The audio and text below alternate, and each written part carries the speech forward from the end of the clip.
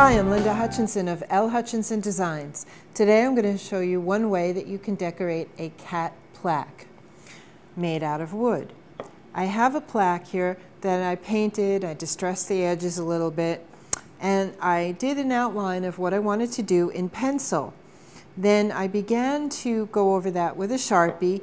I also have some glitter nail polish that I'm going to put little accents with to dress it up a little bit. So I have a little cat face and I wrote meow spoken here. Any cat person speaks fluent meow and will appreciate this gift. Or if you're a cat person yourself, you can hang it in your own home. So I'm just tracing over the lines that I made with the pencil with the Sharpie. You can use paint and a brush if you have a very steady hand and a very fine brush. I prefer to use the Sharpie. Sharpies come in all kinds of colors, gives you a lot of options.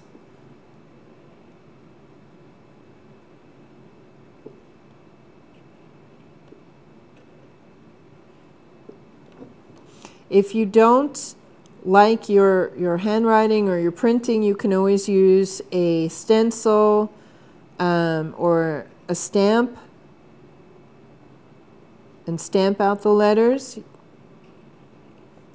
I find if you're giving a gift, having your own writing gives it a nice personal touch, but it's all a matter of preference.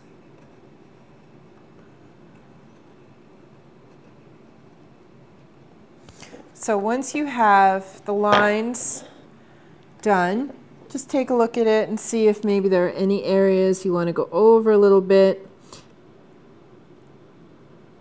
The wood absorbs the colors a lot, so sometimes you want to go over an area. Once you're done with that, then you may want to accent some areas, like maybe give the cat a glittery collar.